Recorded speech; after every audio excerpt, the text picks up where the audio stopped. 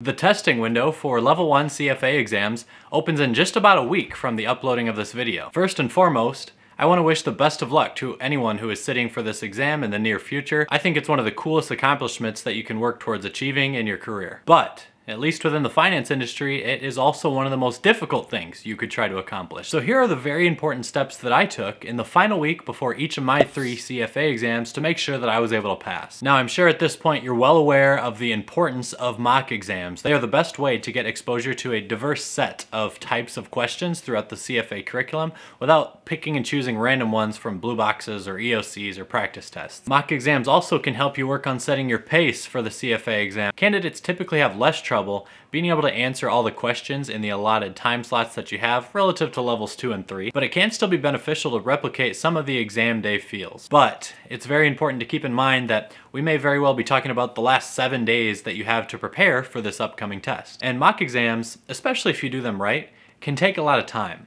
Specifically reviewing all the questions that you got wrong during that mock exam and what the correct answer is and what you should have done differently to get that correct answer so that you learn the material and can get it right the next time around. Realistically, if you're still doing 3-hour study sessions, you're not going to be able to get in more than 1 and maybe 2 mock exams in this final week period. And that's okay, because hopefully you've done several other mock exams in the 3 weeks prior. Now, if you're someone who's not working, say you're a student and you have summers off or whatever the situation may be, and you have 10, 12, 14 hours a day to allot towards studying, you may be able to get in 4 or 5 mock exams in the final week. Just make sure it works with your schedule. To that point, I do think it is very valuable to be able to get at least 1 day off. At a minimum, I would want to get 1 day off of whatever my schedule looks like before the exam day, and that's just going to be a rest day, but we'll talk about that later. Ideally, you could get the entire week off before the CFA exams. I was always able to take off 3 days before, so I took off a Wednesday, Thursday, Friday, and then took the tests on a Saturday. For me, that worked out really well. I would spend the Saturday and Sunday taking the mock exam, Monday and Tuesday reviewing anything else I got wrong and making sure I knew all the answers, and then Wednesday and Thursday, very importantly, memorizing formulas, which is what we're going to talk about next. Now, even though that replicating the exam day feelings can be a beneficial factor of mock exams, I only utilized 1 single mock exam in that way. That is, sitting down for a 6-hour period of time and answering all the questions. But since I took an entire month before the exam just to focus on mocks, for each level I ended up doing 12 to 16 mock exams as a part of the preparation. So the vast majority of them, I was really using them more like a Q bank. I was not timing the whole thing, I did not have all the formulas memorized, so I was going back and using cheat sheets to fill in the variables to certain algebraic equations. And for the most part, I answered them in like 10 to 20 question blocks. With level 2 vignettes, I would do 6 to 12 question block. And after I'd answered all the questions, I'd go back to the answers, score myself, see how I did, and then at that point in time, learn from the ones that I got wrong. Once I was confident that I had learned everything about why I got those questions wrong, I moved on to the next block. You can see that I didn't use these like real tests.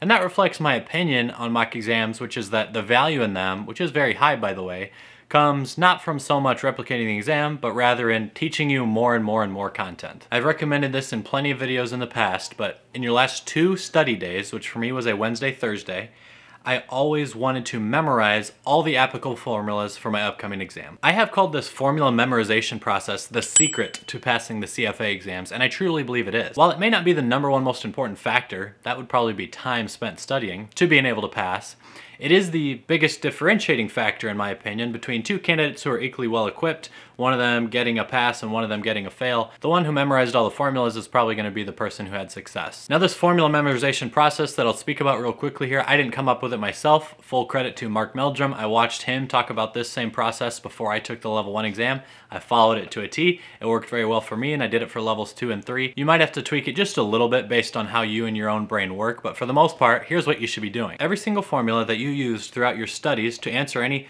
practice question. That's going to include blue boxes, EOCs, practice tests, third-party test prep providers like Wiley or Kaplan, or any mock exams. Any formulas that you needed to answer any of those questions, you're going to have to memorize. All of that information is fair game and could potentially come up on your test. Now, to get all these formulas, what I did was throughout all my studies, I was putting a bunch of stars next to any formula that got utilized in my note sheet, so that in the final week before the test, I went back through the notes that I've taken over the last 9 months, looked at every formula that was utilized for any question, and then put put them all in a clean, neat formula sheet that I use to memorize all those applicable formulas with. If you bought a package from Kaplan or Wiley, they have formula sheets that you can use too, so feel free to study off of those. If you want access to the literal formula sheets that I used and memorized to study and pass each level of the CFA exam, you can see them available on my Patreon. Link is in the description below. Again, the formula sheets I made are just everything that I utilized throughout my studies before each exam, and not formulas that actually did or did not appear on any of the real CFA exams that I took,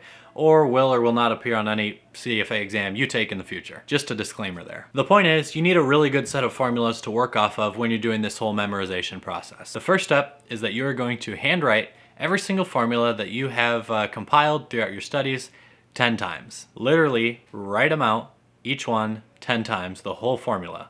Your hand is gonna get extremely tired. After you write out maybe 8 or 10 formulas 10 times, you're gonna go back through them and make sure that you've actually memorized them. Put them in your medium-term memory. Side point here, this process is very time-consuming, which is why I was really glad to get 3 days off before the CFA exam, so that Wednesday and Thursday, I was spending about 12 to 14 hours each of these 2 days doing this formula memorization process. Okay, step 2 was after like 10 of them, make sure you actually have them memorized. I guess step 3 then would be go to the next 10, recite them in your head, make sure you have all those memorized. Any that you're not able to recite in your head, get a secondary sheet of paper and rewrite each one of those like 5 to 10 times. Many hours later, after you have handwritten every single formula that you might need for your upcoming exam and confirmed to yourself in your medium-term memory, either by using flashcards or covering a piece of your sheet of paper or whatever you need to do, that you have these formulas down pat, at the end of each day, you're gonna take 1 to 2 hours. For me, this was like 8 or 10 p.m.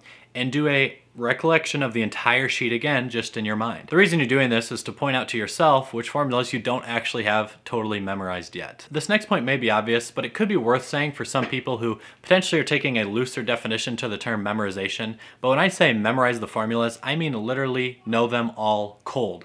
Like someone could, on exam day, pick a certain formula out from your note sheet and you're gonna know exactly what it is right away. You need it literally memorized cold by heart, all of them. I know this is not an easy thing to do, but if you do it well, you are drastically going to increase your chances of passing the CFA exam. And come on, you've come all this way. You've been studying for 3 or 6 or 9 months. I'm just saying you really have to go hard in this memorization process over the final 2 study days you take, especially for the level 1 exam. This is gonna be a worthwhile exercise, just trust me. The very last day before your CFA exam, for me this was always a Friday. Again, I wasn't working, but I also was not studying at all. You should take this day totally off. It should be a rest day. The only thing you should be potentially working on this day is making sure you have all your paperwork right to get to the exam center and be able to check in and register and sit for your exam. Make sure you have sharp pencils, maybe double check the batteries in your calculator, just all the logistics things that you'll need the next morning. One of the reasons you should take this last day off is to remain relaxed and stress-free though, so don't worry about all these little logistical things. Just make sure you have your passport, your exam ticket, whatever else it is that you need to check in and register and sit down to take the test. The other main reason you're taking this day off completely is to give yourself a break. Your mind is going to be able to perform better, recall information easier the following day when you're taking the exam if you gave it a break the day prior. I know it can be tempting to just do like 20 practice questions or run through your formulas once again, but I'm telling you it's just not going to be worth the marginal benefit you could potentially gain if like 1 or 2 of the things that you studied in the final day actually fall on your exam and you get 1 or 2 more points. It's more valuable to have your mind totally rested. That's going to help it recall information that you studied like 3 or 4 or 6 months ago that is also going to be able to help you take this test. It's just more valuable to have your brain fresh. Now the next day, the morning of the exam, definitely go back over your formulas again. Make sure you have them all memorized cold. For me, there were always 10 or 12 formulas that I didn't have quite right, so I would take 30 minutes, maybe 60 minutes before the test and refresh my memory on those. Logistically, the test center where I was taking the exams was about 2 hours away from my house, so my wife would drive me at like 5 a.m. that Saturday morning in the middle of June, which was nice because I would sit in the passenger seat and take one of those 2 hours studying these formulas again. So she was my transportation and I was able to get some like distraction-free time to just get mentally focused, but make sure I was up on these. I want to mention that a lot of other folks will recommend to you in the final week before a CFA exam to review ethics once again. While this isn't a bad recommendation, it's not going to hurt you to review ethics information once more before you sit for the test.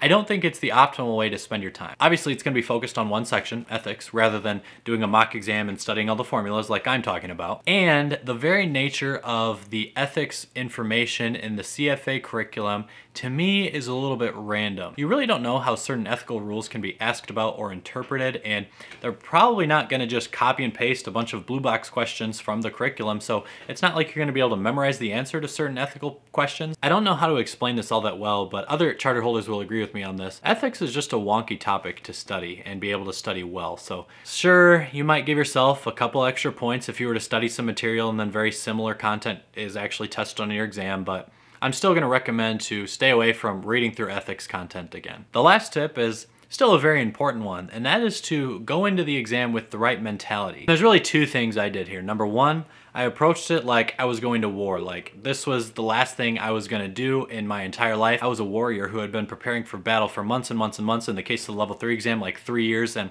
there was nothing that was going to stop me from being at peak performance that day. Along with that, I made sure to have a lot of fun with it. So I know those two things sound relatively different, and if you're able to kind of mesh them together into one headspace, then I think you'll feel pretty good going to the exam room. I know I did before each of the 3 tests. If you've been following the channel for a while, you've definitely heard me say this before, but honestly, you've spent so much time preparing and you've done such good work in memorizing an extremely vast amount of information that you should appreciate the position you've put yourself in going in on exam day. Maybe you haven't scored 70% on a mock yet. Maybe there are areas on a certain topic that you didn't quite feel like you mastered yet. Almost everyone's gonna be in that boat. I think you need to put those things aside, put yourself in the best headspace possible, be very positive, give yourself very encouraging thoughts, and recognize how amazing it is that the human mind can learn this much and recall this much information all on one day. As a prepared CFA candidate going to the exam, you may know more financial information top of mind than 99.999% of the world, and that's a pretty cool spot to be in. So enjoy utilizing this awesome opportunity you've been presented with and the really impressive amount of work and preparation you've done up to this point. Go in like a well-prepared warrior would into a battle against a fierce adversary that they know they need to win and they know that they can and will win. And that's it. Thank you for watching the whole thing. If you could like this video and subscribe to the channel, both of those help me out very much, and as you know, I always appreciate them. Thanks for watching.